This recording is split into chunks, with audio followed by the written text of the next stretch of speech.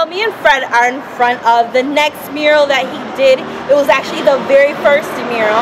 So Fred, you want to talk to me a little bit about the Aztec Calendar? Sure. So there's on the south side, just on Cesar Chavez Drive, there's a wall that has a smaller section of calendar, and that was done some time ago.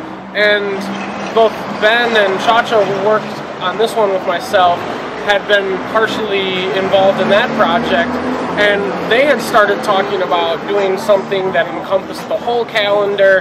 And because of all the repetitious stuff and my experience with stencils, somewhere in about late 2009, Ben approached me and just said, "Hey, would you be interested in working on this project with us?"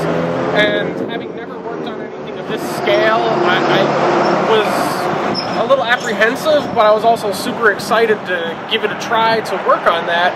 So I said yes, and then in 2010 we began the process of late spring of getting everything lined up to actually start painting, and by late summer 2010 we had installed this on the wall and finished up painting the detail work that needed to be finished. And it wasn't the same as some of the other projects where the whole time has been spent in this community, but even in that short time we were here, it was something that people would come up and they would share their stories and talk to you, and you'd get a way different reaction than if I'm just a guy on the street.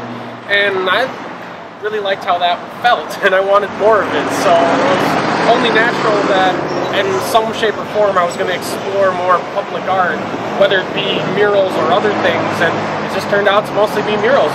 I'm okay with that.